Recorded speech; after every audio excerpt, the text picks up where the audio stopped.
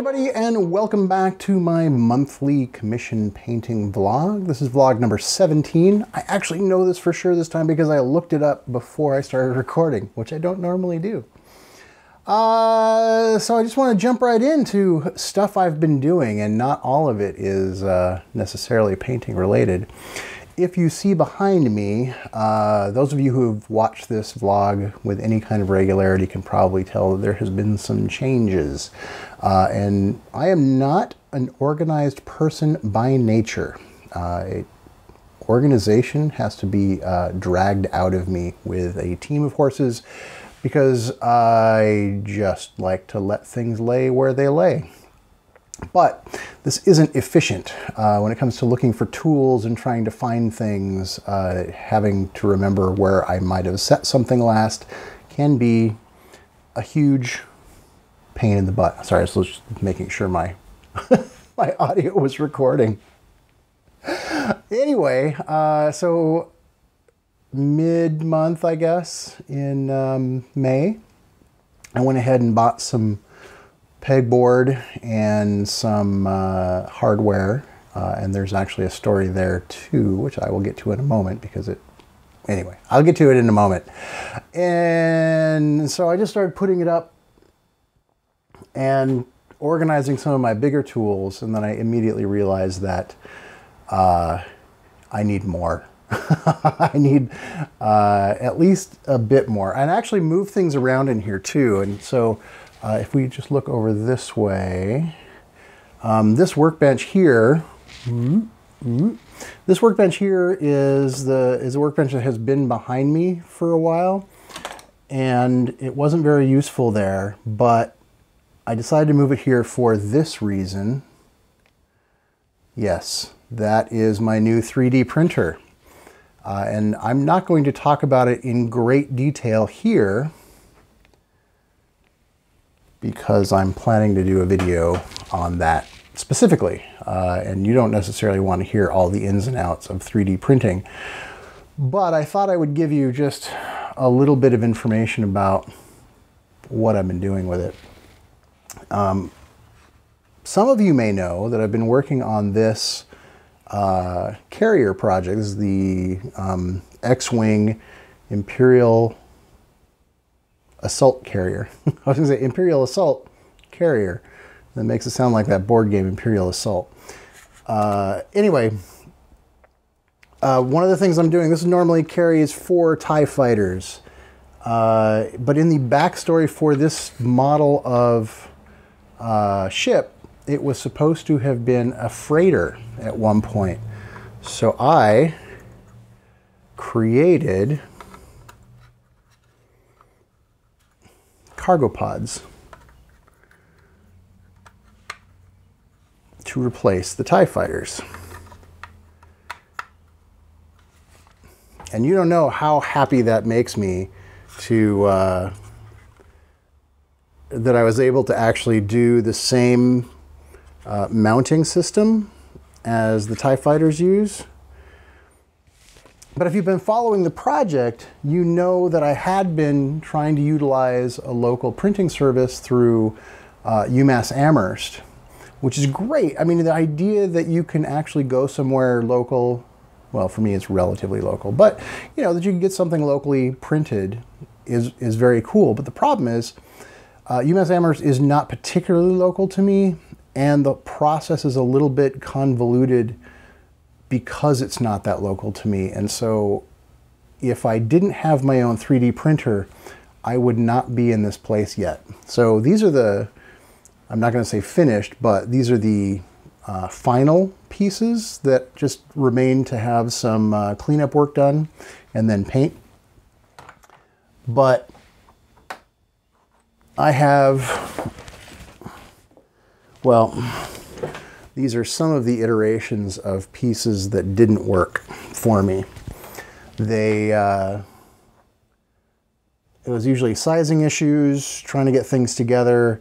Turns out you can't make things perfectly sized. Like if this is a 5mm diameter hole and this is a 5mm diameter peg, The printing process isn't that exact, so it requires making one smaller or making one bigger so that they can actually fit inside one another. And even my final pieces probably weren't as sloppy as they needed to be. What I've been mostly doing is printing terrain pieces for my shop. Well, you know, and if you want to see more of that stuff, I will show you in my 3D printing video that I'm going to do. But a lot of time has been spent trying to upgrade the quality and quantity of terrain I have at my store, which is Greenfield Games in Greenfield, Massachusetts, for those of you who don't know. Because I've been told I don't actually mention that enough, which is kind of weird because it is my store, and you'd think that I would want to promote Greenfield Games in Greenfield, Massachusetts as much as possible. But when I'm doing this, is separate from that, and so it always feels weird to say Greenfield Games in Greenfield, Massachusetts. But there it is. Anyway, for example, these are some Alaska barriers. These are these kind of temporary walls that you might see on a military base in Iraq or Afghanistan, for example. I printed up like 20 Jersey barriers because, you know, you could always use Jersey barriers. They're sort of universally useful. And I got a building, and again, I'll show you some stuff in the 3D printing video. But it's been exciting, and the neat thing is it hasn't really interrupted my productivity on the painting side because in terms of the work required to get a print going is very minimal. I mean, it's essentially load a file, make sure that it's set up the way you want it to go, and say go. And, you know, even this might take an hour to print. Maybe even 2. I can't remember how long these take to print. I printed 4 of them at a time, and it was many hours. So it's not like it's going to get in my way in terms of painting. So yeah, it's been neat. And the idea that I can create things for myself for whatever purposes. For example, another example, display bases. This was my first try at creating a display base in a 3D program and then printing it out myself. Now, and then this is my second try. Created a circular one. But what did I want to say? Oh, these have been finished. So I've used a lot of primer and sandpaper to make them nice and smooth. Whereas when you haven't done that, let's see if you can, see if we can catch the light here. You can see the banding on there. There we go. It's not bad. The resolution of this printer is pretty good, but you know, that's not display base smooth. But really, even finishing these up and getting them as smooth as this doesn't take more than about 20 minutes, half hour. That's pretty cool. And that's essentially what I'm doing with the cargo pods on the assault carrier. But that's, again, I really want to talk about nothing more than 3D printing right now. And I'll save that for the other video. So if you are interested in hearing more about my 3D printer and my adventures in 3D printing, then go check out that video when you're done here. Oh, and I said I had a story. So just to give you an example, because, you know, I really want to talk about 3D printing. The pegboard. When I went out to go get pegboard, I knew that I was going to need, one of the pieces of hardware I was going to need was spacers to bring it off of the wall, because otherwise you defeat the whole purpose of the pegboard, because you need to have that space in there so that you can put the pegs in. So while I was at the hardware store and buying my stuff, I couldn't find a good spacer. At least I couldn't find it quickly. But in my mind I went, you know, I could probably make those on my 3D printer really fast. And so I didn't bother looking for them anymore. Came home, went on to Thingiverse, searched pegboard spacer, found somebody who'd already made one, and printed them out. So that was awesome. That ability to just like, I need a thing. I print a thing, I'm done. That's really cool. So in terms of last month's projects, I actually had several large projects. I had another Kingdom Death Monster project, and I think I've mentioned this before, but those are becoming a significant percentage of my work at the moment. And I know that, I think this month I have, it might be next month, but this month or next month I have another Kingdom Death Monster project to do. So they keep coming. I also had a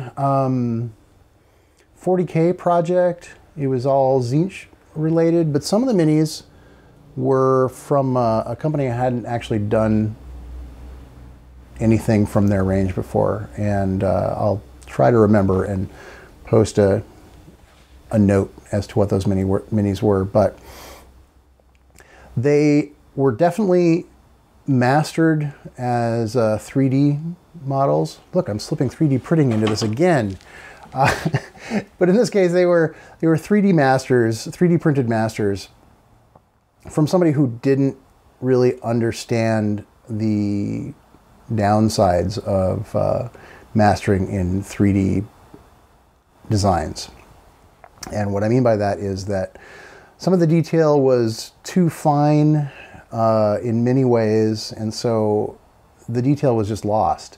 You kind of need to over-exaggerate things if you're going to be mastering with a 3D design. You can't just do sort of realistic proportions for everything, or else you're going to lose it. And that's another thing, is like in faces, the rendered version, if you look at the renders on their site, they look amazing. Like the details, like, oh my God, these are going to be great.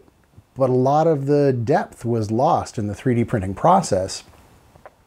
And so these things that were going to be great just ended up being kind of meh. And they're no fun to paint when the detail becomes super shallow, because then you just find yourself having to kind of fake it. I don't know, that's not even the right word, but sort of over-enhance things with paint because the depth doesn't exist on the model. So that was really annoying. But other than, and then I also had a fine cast piece, which, you know, I have such mixed feelings about the whole fine cast thing, because with the models who were designed with the fine cast process from the start have tended to be really good, in my opinion. But the ones where they are retrofitting something that was originally metal into fine cast, those are so hit and miss, and this is one that was definitely a miss. It was, and I'll show you a picture. There. The icon that he's got, or actually it's an iron halo, isn't it? The iron halo that he has is so thin that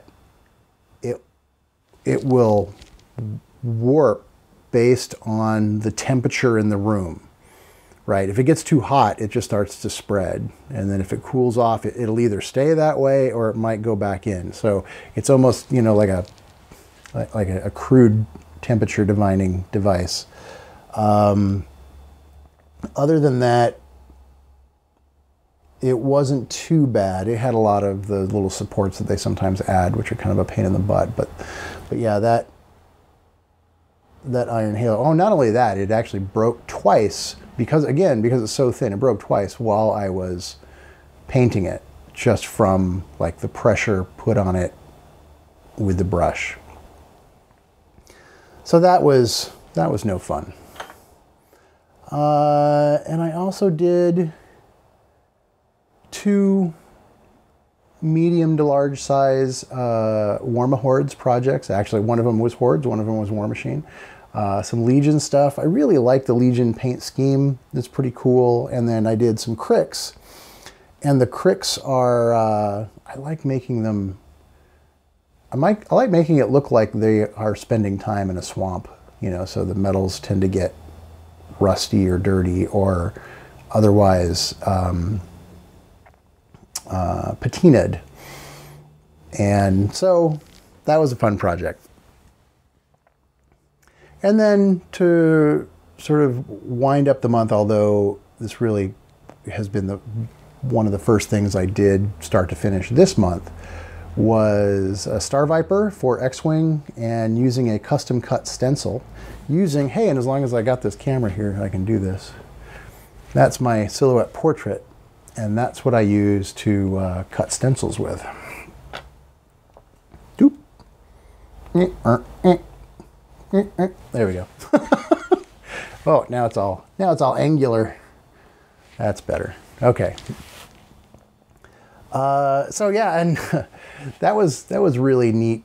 It's a really neat design. Just simple. It's 2mm hexes. Actually, I think I have the stencil still here. That's the stencil. 2mm hexes. In order to do, yeah, it's not going to catch that because it wants to get my face. In order to do that pattern for the Star Viper. So what about this month? Well, this month I have some Mice and Mystics expansions. I really enjoyed doing the last batch of Mice and Mystics things. They are, you know, it's like painting fantasy miniatures with fur. I'm also doing the entire run of the Marvel game miniature line from Night Models. At least the entire run as of the time I took the commission. There may have been new models added since then, but it's about 12 or 15 models. And it, you know, it's somebody pointed something out that I hadn't noticed when the game first came out, but at least as of the time I took the commission, there were no bad guys in the game. It was all good guys. So you're essentially doing Civil War when you play that game. And as I mentioned, I do have another Kingdom Death monster project. Actually, kind of two Kingdom Death monster projects, because one is a bunch of the starter figures and one of them is just Spidiculus, which is that giant creepy spider guy. So yeah, so that's what I got going on this month. Actually, I should also mention that I have a project that was essentially a project from last month, but it is going to end up being a little bit longer term because it's a little bit more involved. But it is the Alien versus Predator minis, and I have a bunch of them to do, but I've also gotten some instructions on how to do them. And I think this was partly done in fun. I'll be back in a second. All right. So this is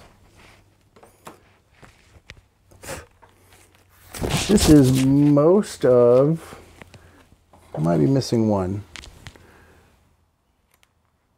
Aliens, Pred Aliens. Yeah, I think I'm missing one. Okay, so this is the basic documentation for completing this project. So I've got here, this is the USMC project briefing, and this covers the overall paint scheme.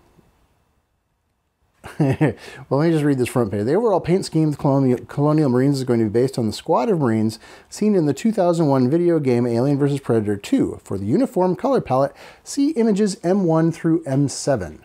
And there's a packet of printed photo reference that will include M1 through M7. And then, you know, we got assembly instructions and basing instructions and finishing touches. So that's just That's just for the 5 Colonial Marines. And then there's the Alien sub-project briefing.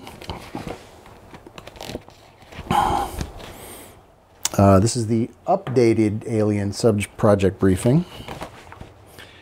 And this is the Pred Alien sub-project briefing. And keep in mind, there's a single figure. This is one figure, one Pred Alien. And this is a tutorial on painting tattoos because you want some tattoos on the Colonial Marines. And then, hold on.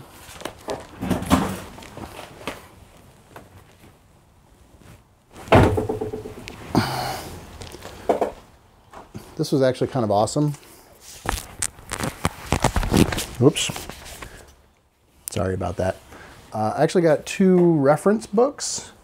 This is the Weyland-Yutani Report by S.D. Perry. And I think this one is based on the recent video game. And this is the art of, oh no, this is the one based on the video game. This is the Alien Isolation book. Both really awesome books, and I want to get them.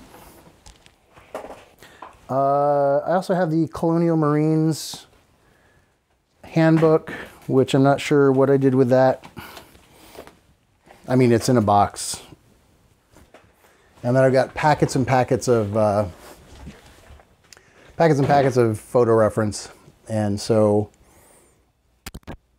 on the one hand, it's super cool. It's really neat that all this reference is here, and I know that the client is very interested in the project. On the other hand, it's super intimidating because every time I pick up a mini to do anything with it, and it's like, oh, I got to refer to the sub briefing in order to get going on this. So that's been a little weird. Anyway, so there's that, and because of the sort of detailed nature of all the instructions, it sort of has to come out of my regular rotation because otherwise it may end up delaying everything else for about a month. So what about gaming? Well, last month I did get into a few games of Age of Sigmar, and I started assembling models for Warlord Games' Gates of Antares game.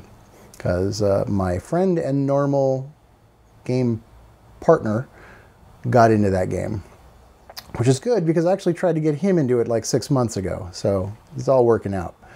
But I stayed behind by at least a week at the end of the month, which, as you remember from last month, I was behind a week. So I didn't catch up at all. And with that in mind, I decided I'm not taking any days off until I get caught up, which is going to take probably all of this month. And I've decided to push off new work a little farther out so that if I need it, I have this gap of time that I can use to catch up. And if I end up not needing that gap of time, I can just shift everything forward again. And so that is how I'm going to deal with that. So I think that's going to cover it for this month. I am going to probably jump right into doing that 3D printer video that I mentioned.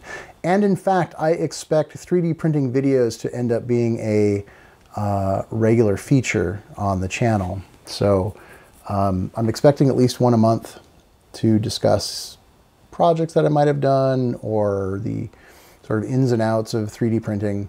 Whatever, but it's something that is I've been really excited about for a lot of reasons, and I know there's a lot of people out there who are interested in this, and I don't see a lot of these kinds of videos coming from people who do it for gaming. Although I did find a guy who has a blog where he's been talking about his expeditions into 3D printing, and he uses the same printer that I do, so that's been kind of cool. So anyway, that's that's what you have to look forward to this month, and I'm not sure what else, because as you know, when I'm feeling time pressure on getting my commissions done, the videos tend to drop in terms of quantity. So we'll have to figure it out and see where it goes. Maybe by the end of the month, I'll figure out a couple more videos that I can get in. But that's going to do it. As usual, if you did like this video, click like in the video. And if you want to make sure that you see videos in the future, be sure to subscribe. And, you know, if you want to support what I do here more, you know, on a financial note, there are two things you can do. If you want to subscribe on a regular basis and support them financially in that way, then I have a Patreon account that you can subscribe to. If you want to do one-time donation, there will be a link up here somewhere that will be appearing where you can do one-time donation for this particular video or on any of the videos that you see, well, in the future, because I haven't gone back and added that to all the other videos. But in any case, if you wanted to do a one-time donation, that would be the way to do it. But that is going to do it for me today in this video. Thank you all for watching, and I will talk to you all later. Bye.